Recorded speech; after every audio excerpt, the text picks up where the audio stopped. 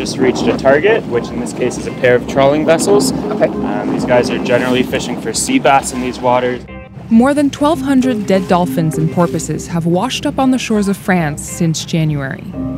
Hundreds more than the same period in previous years. They're going to float the net, and we're going to stand by and see what they have.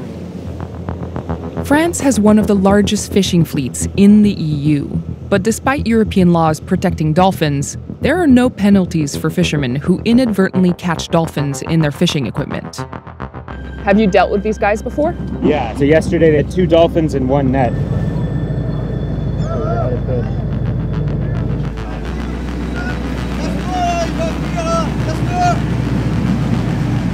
Boat's coming our way.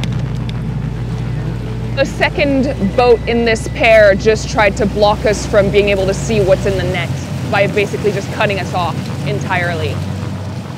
Were there any dolphins in that net? No, there were no dolphins in this net.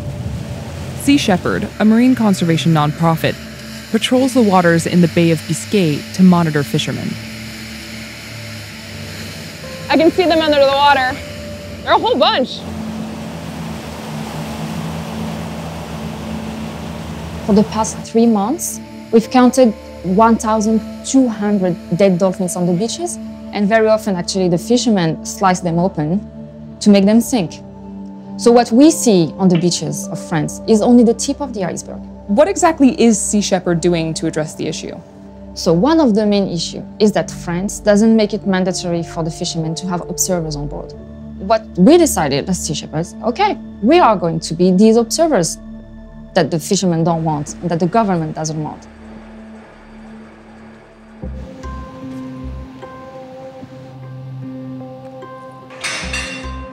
At the Pelagis Observatory in La Rochelle, scientists are gathering as much information as they can by bringing washed-up dolphins back to the lab and slicing into them. This is a common dolphin. Okay. This is a male. It was collected a few weeks ago in the south of France. Most of the individuals stranded along the French coast during this winter, killed in fishing gears, were in very good body condition. Does that make you sad to have to deal with a dead animal that was healthy? Yeah, of course. One day I had to do the exam on 26 common dolphins on the same day. 26. So at the end of the day, it's a bit hard. How bad is it for the dolphin population right now? The demographic models we use to predict the population show that it's not sustainable right now. So this could really hurt this species in the long run? Yeah, and the problem is that if we start to see a decline in the population, it's going to be too late.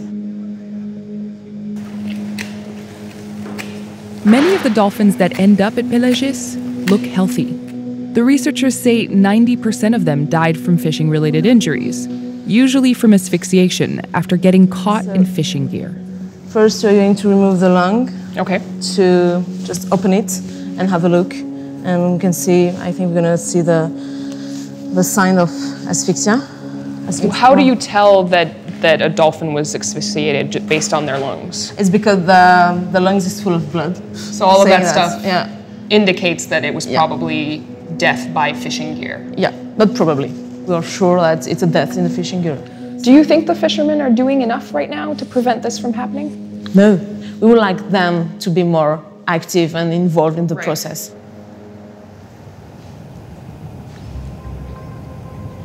D'accord. Okay. José Junot is the president of a regional fishing committee. He fished these waters for 32 years, and now he's pushing back on scientists and activists. Les pêcheurs, pour eux, c'est pas une partie de plaisir de pêcher un dauphin quand malheureusement ça arrive. D'après vous, la cause des échouages, c'est quoi? Très franchement, j'en ai aucune idée.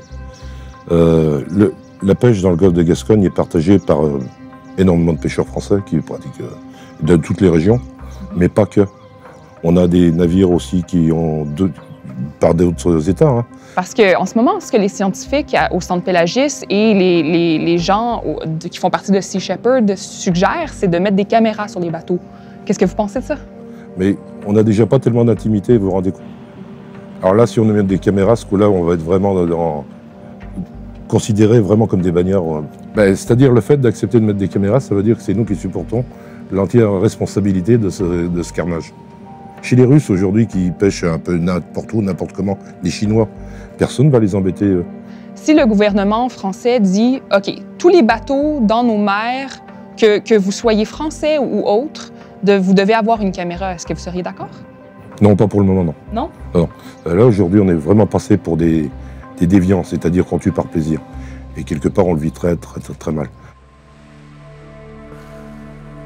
What exactly is the solution here? What do you want the government to do?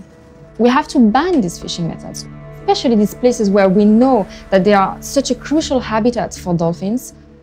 We have to protect them. Dolphins are a protected species in the EU, but it's only a protection on paper.